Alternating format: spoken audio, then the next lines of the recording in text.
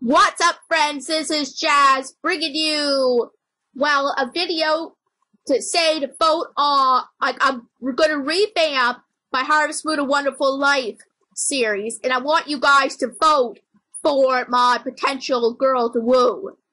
And I am going to tell you some details about each of them as much as I can, and I will go in a certain order.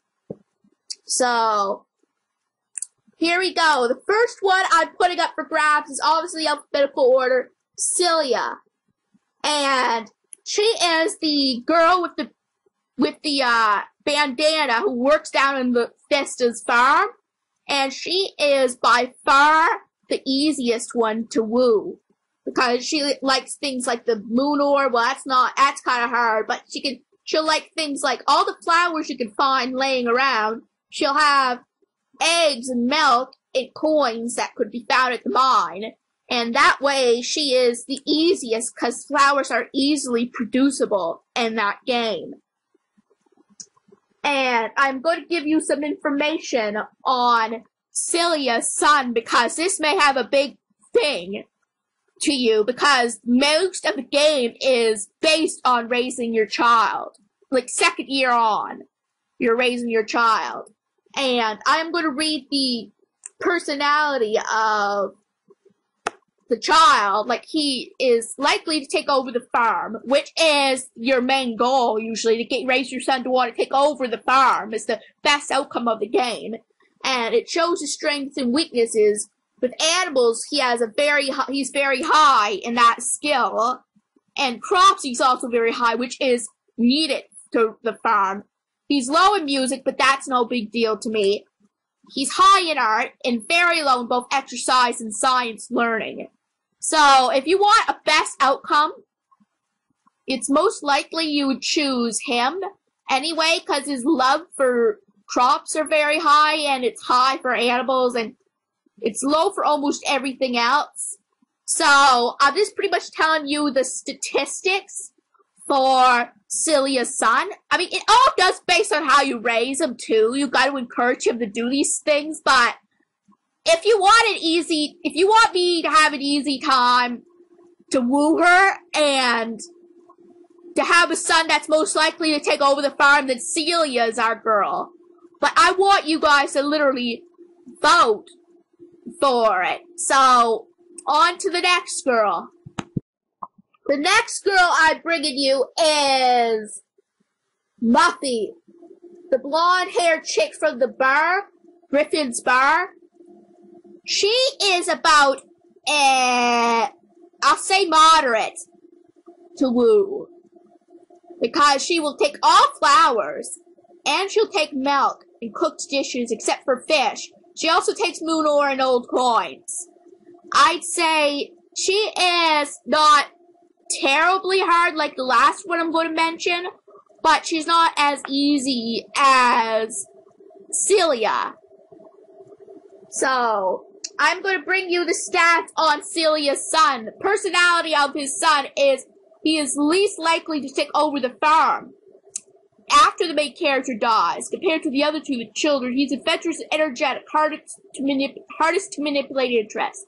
That is a thing, guys. Like, his mother may be easy to woo, but you're more likely not to get him take over your farm. So, that way, it's not a good thing to have him as your son. No offense.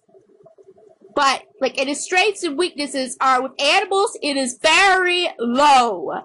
With crops, it is low. So, it's not very likely he would take over the farm because of this. And with his interests, the only good thing is that he has a high interest in animals. But he doesn't have a good skill in them. And crops are low in his mind. So he would not most likely take over the farm. He's a cute little thing. He takes after his mother like Celia's son does. But he would most likely exceed in music and exercise. If you want me to have a son like that, then you can vote for Muffy and her son, whatever name we would name the kid.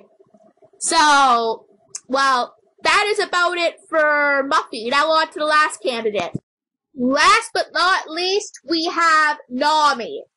Now, she is by far the hardest to woo, because she only takes certain flowers, which is Trick Blue and Jim Soil flowers. Well, I guess she would take Jade Ball. She would take coins, she'll take Click Dishes, high quality crops, and milk. The hardest to woo of all of them. And the worst thing about it is she is everywhere. She gets up very early or late. 9 is the average time, and she can be anywhere in the valley at any time. So to give her a gift, you need not only to get her the perfect gift, but to find her as well. But on the plus side, Nami's son has the highest genetic strengths, and he is the easiest to manipulate of the three. He is the most calm sensitive of the 3 children. So in other words, he may have low and some skills, but he can be manipulated the easiest of the 3. And his personality, like below is a table of genetic strength. Alright. So in both animal and crops, he is high. He's not quite like Muffy's son, so he's easier to manipulate than Muffy's son, but not as much as Celia's son. He'd be less likely than Celia's, but more likely than Muffy's to take over the farm. He's high in almost everything but exercise and science. So if you want a